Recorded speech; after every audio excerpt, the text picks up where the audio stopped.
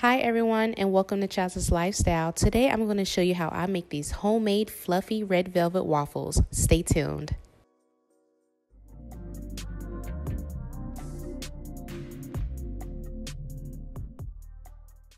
First, I will start on my glaze. Okay, so for my glaze, I will be using some softened cream cheese as well as some softened unsalted buttercream. And you want to whip that together very well. You can also use a spatula if needed.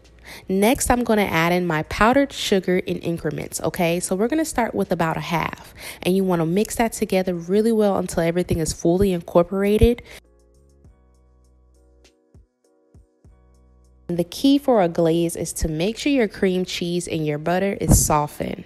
If it's not softened, it will not come out smooth and creamy like you will see towards the end. Next, I will be adding in some vanilla extract and some heavy cream. This is going to make the consistency perfect, okay? You can also add in more heavy cream as needed depending on the consistency you like.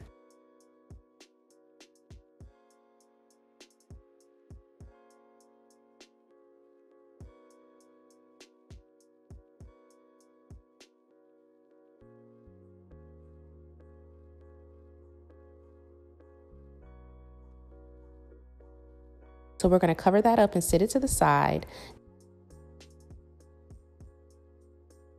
Okay, so next I will be working on the waffle batter. So here I have some flour I will be sifting, and I'm also going to sift some of that cocoa powder. So we'll go ahead and do that. Next, I will be adding in some baking powder as well as granulated sugar and a pinch of salt. Mix that very well, okay? And then we're going to put that to the side and we're going to work on the rest of the batter. So here I have some heavy cream. You can use buttermilk, milk, light cream, half and half. Here I have heavy cream. Next, I'm going to add in my room temperature melted butter. I'm using unsalted buttercream, and then I will add in 2 large eggs. After that, whisk at all that together. I do recommend adding in the red food coloring here.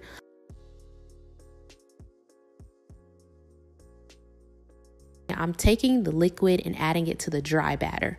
Okay, so we're going to mix that very well. If you have a hand mixer, I do suggest using that too. It will make it a little bit easier on you. So here I'm adding in the red food coloring now, and I'm just mixing it in and scraping up the sides of those bowls to ensure I have everything incorporated very well. But like I said, it will be easier just to add the red food coloring to the liquid, okay, before adding it all in together. So set that to the side, and I have my preheated waffle maker. So here I'm adding in a little oil. You can add in non-stick cooking spray as well.